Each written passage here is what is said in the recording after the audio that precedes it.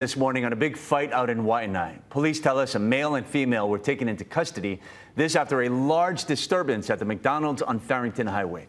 It was first called into 911 as a riot around 9:20 p.m.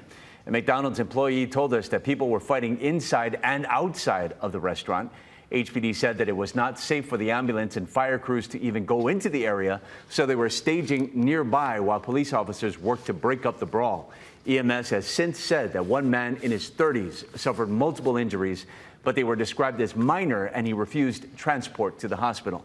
This case has reportedly been classified as a misdemeanor. We've asked HPD for more information and we will bring it to you when it comes in. Wildlife